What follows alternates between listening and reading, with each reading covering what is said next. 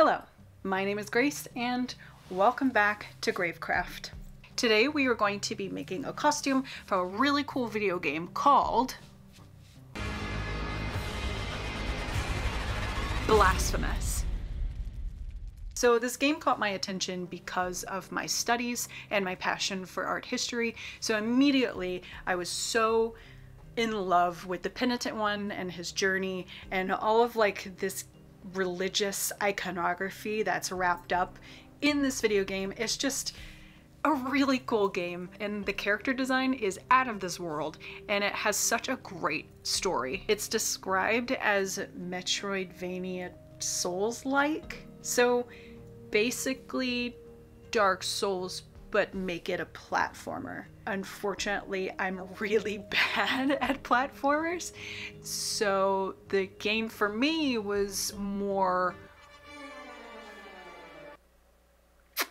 yeah, definitely Souls-like. I also took this costume to DreamHack Atlanta, which is a really cool gaming convention, and for fun, I decided to join the competition. Oh hey, that's my friend. He's really awesome, and he ended up placing in the competition. Back to the real topic here, which is me. That's so dumb.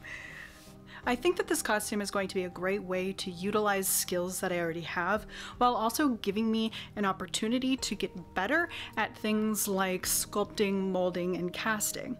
And to begin, we are going to be doing what we know best, which is gluing things to other things. But before we do that, we need our patterns. And for this project, I'm actually using one of my leg patterns from one of my pattern sets that I have available on Etsy. And if you'd like to check it out for yourself, I have left a link down below. Patterning is probably my least favorite part, and if the pattern already exists online, I'm going to use it. Unfortunately, I couldn't find a very long cone, so I just made my own patterns. Nice. Then from there we can take our patterns and trace them onto our foam, cut it out, and then, my favorite part, we glue it together. Ugh. I love barge. I think that's very apparent. When we glue foam to other foam, we use barge, and barge alone.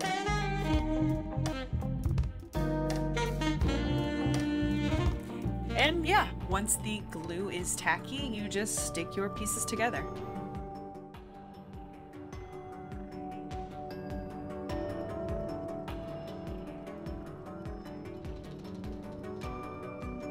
Then we bring out our soldering iron to carve in this crest detail on the belt piece.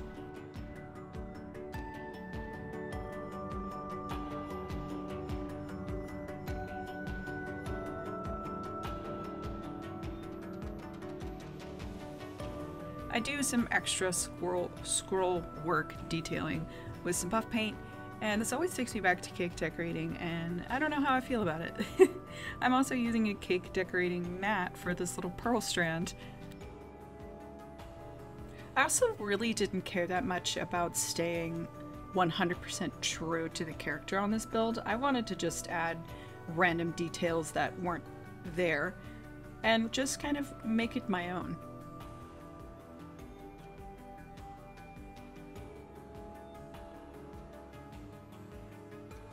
I traced out the little vine pieces on his chest plate in Adobe Illustrator and just used that as a pattern and cut it out of craft foam. I also decided to separate the flower and the leaf portion. And this is what it looked like when it was all cut out. And I now have a weird puzzle piece to put back together after I Dremel in some details.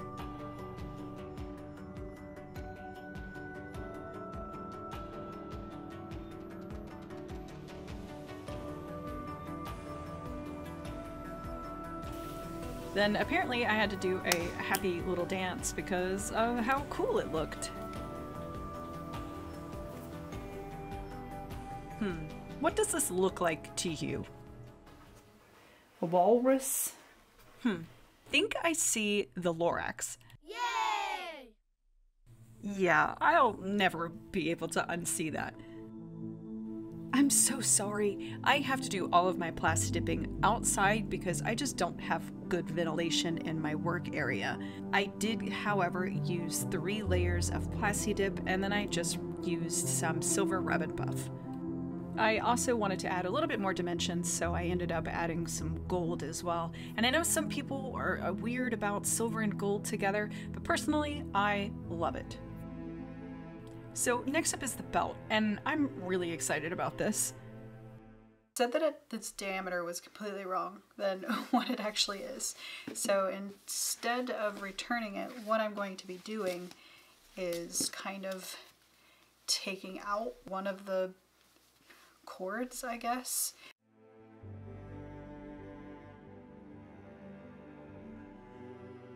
I also need it to be red. Yes, I'm excited about the belt because I get to do something I've never really done before, and like I said at the beginning, better a skill I don't have, which is dyeing. Fabric dyeing, to be specific. I also ended up dyeing my hands red because I didn't have the proper gloves, but that's okay because it went away after a few days. So what I'm going to do is I'm going to go ahead and make a tassel out of this guy. And of course, like always, I had absolutely no idea what I was doing here. I was just trying to separate all the strands and untangle them with a seam ripper and a comb. Terrifying. Okay, I assume you're looking for a place. Then I cleaned them up by trimming them and running them through my straightening iron, which made them just look straight. They're not perfect, but I think that just lends to the whole Penitent One journey. They're dirty, they're scruffy. They're also made of rope cord, not satin. That's the reason that they're not slick and shiny and they get tangled. But again, I think that just kind of helps us out. So yeah, we're done.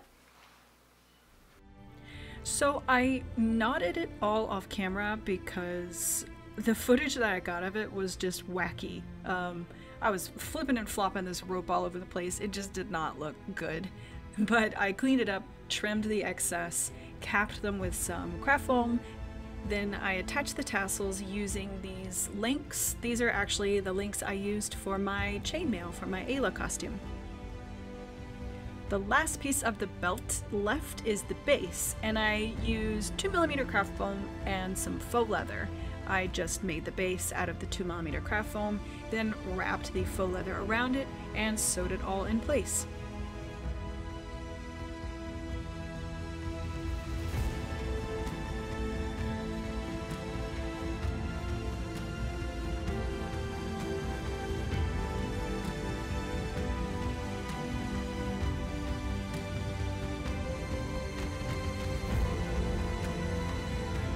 Have these D-rings on some nylon, and then these which are held on with Chicago screw. I glue them on here, and these are my straps.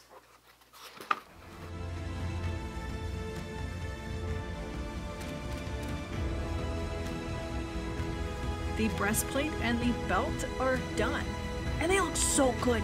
I'm really happy with how they came out, and I do believe that Lobo agrees.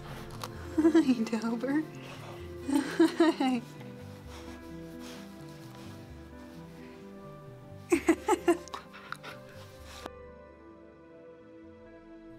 And for the last step, I am using the faux leather to create all of the attachments for the knee and for the elbow armor. And with the finishing touches done, it is now time for a snack break.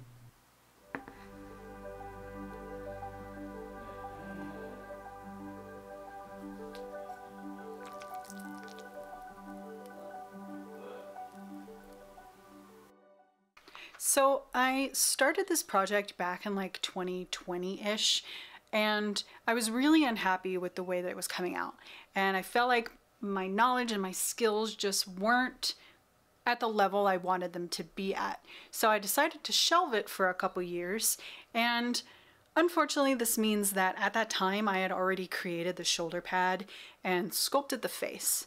So I do not have any footage because I was not recording at that time. However, I am really happy that I made that decision because I like the outcome of the costume more now than I obviously did back in 2020.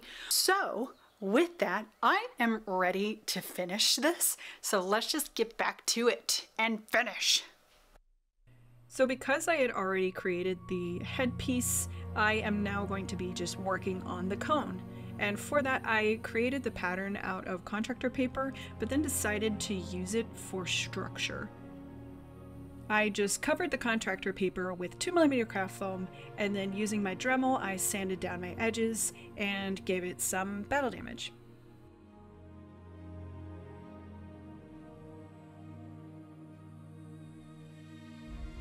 Then I scuffed up a foam dowel for the vines that go around the cone.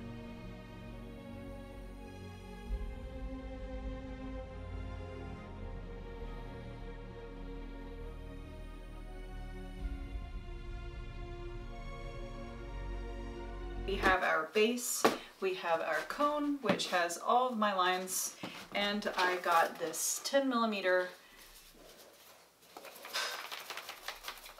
What is this called? My brain is being dumb. 10mm. Oh, did you hear that?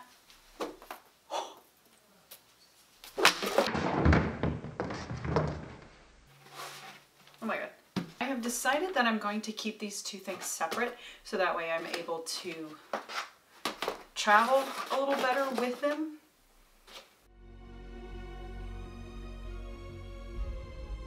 Then I just glue the vine to the cone. Easy peasy.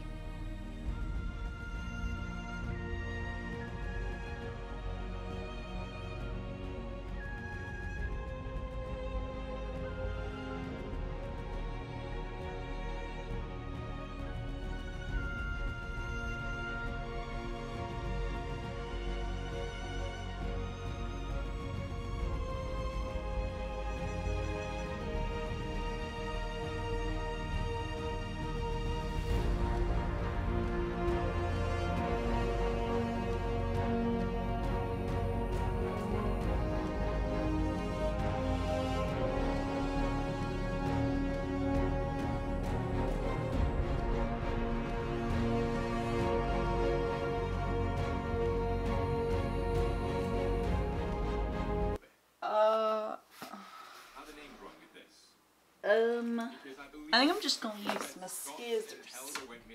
Just gonna, use my scissors. Yeah. Alright, one thorn. Now I just had to make a bunch.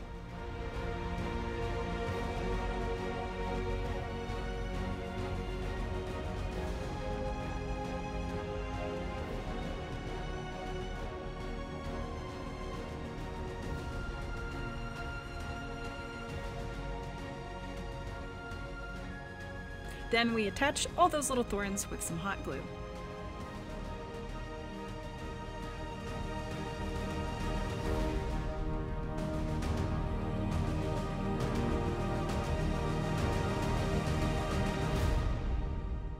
Let's go. Alright, this was my favorite part. And not just because I'm using quick seal, which is one of my favorite things to use, but because this is where stuff starts to come alive. Look at those textures. Ugh! I also use quick seal to create tiny little thorns just by pressing and pulling away. Ah, it's just so cool. I loved it. Okay, after priming with 3 layers of Plasti Dip, I then again just go in with the same silver rub and buff.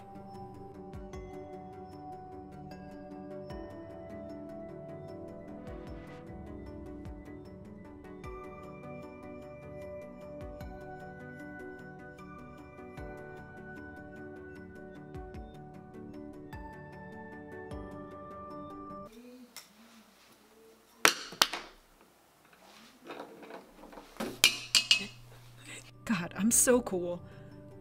And then, of course, I have to tip everything with the gold to make it match the breastplate. And what would this build be without some blood? I mean, Blasphemous is known for its amazing, beautiful blood and gore. I mean, there's a whole part where he fills his helmet with blood and puts it on his head. Like, how cool is that? I, of course, have to add blood.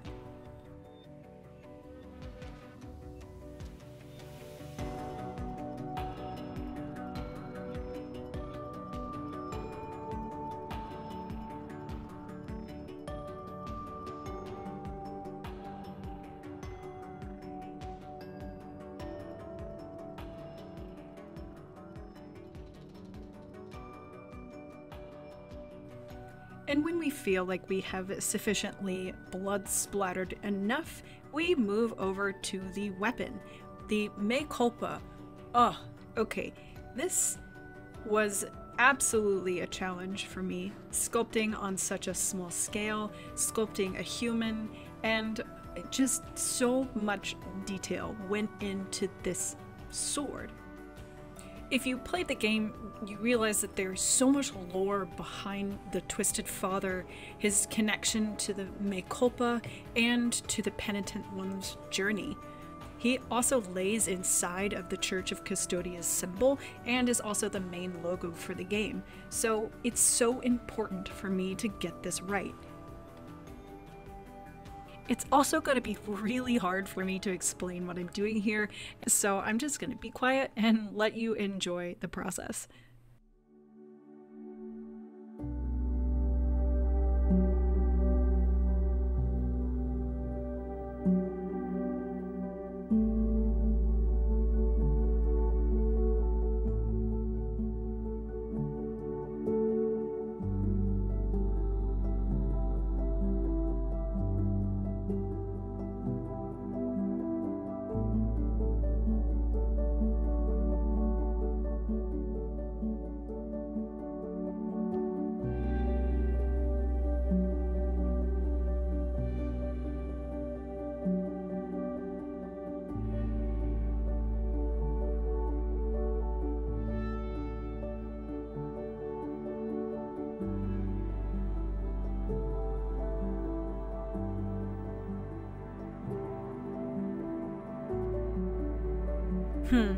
I'm not really sure how YouTube will feel about his little member down there, and I use little as not in that way, sorry. But I'm not monetized already, so I don't really care about becoming demonetized. So I'm going to keep it in? Question mark?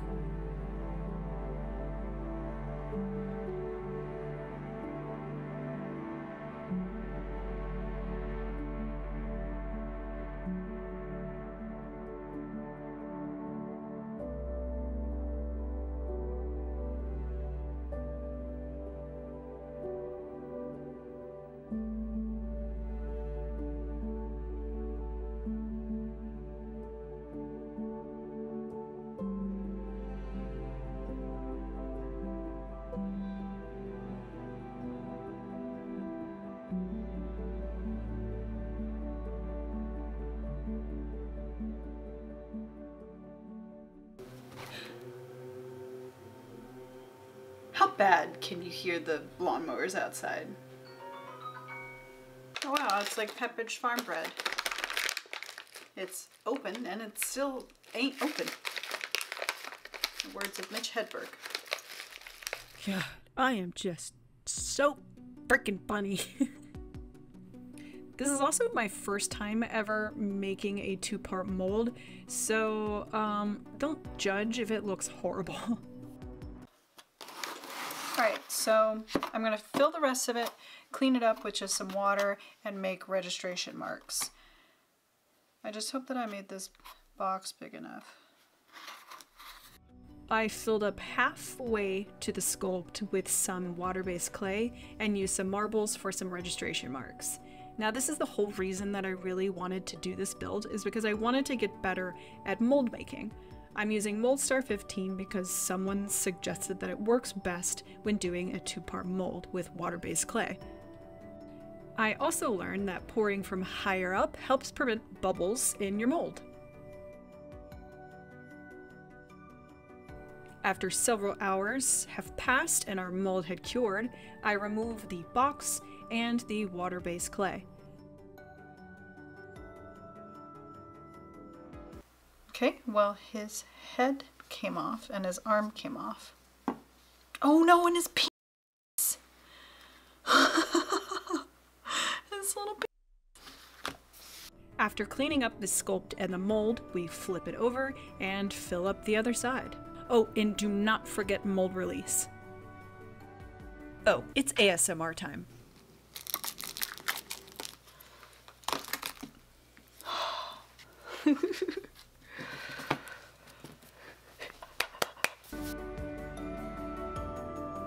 So our molds came out. They don't look that great, but they came out.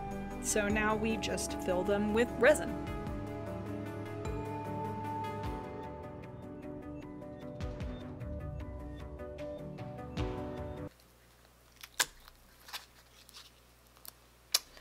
Uh-oh. Uh-oh was right. He was our first pool, so I expected it to not be good, and our second one was much better.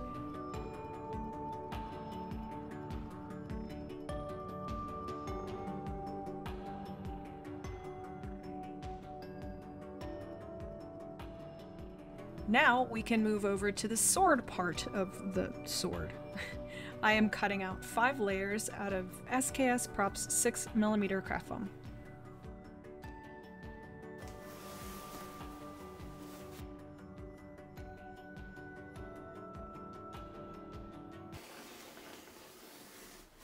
One of these days I'm going to own a laser cutter.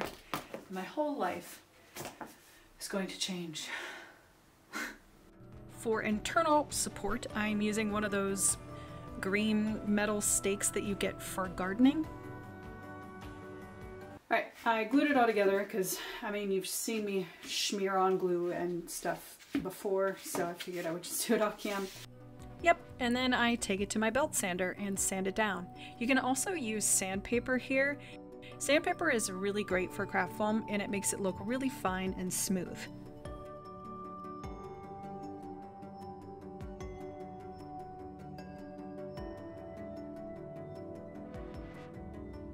And now for more quick seal. I, of course, am covering the sword in quick seal, so I can add lots of textures with a chip brush and a sponge.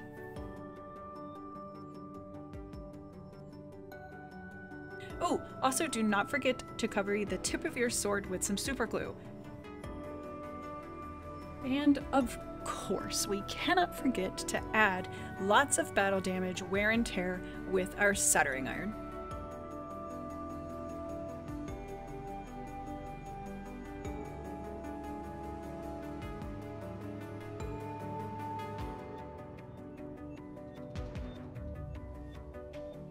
And to connect the sword to the hilt, I just had to drill a hole for the gardening rod.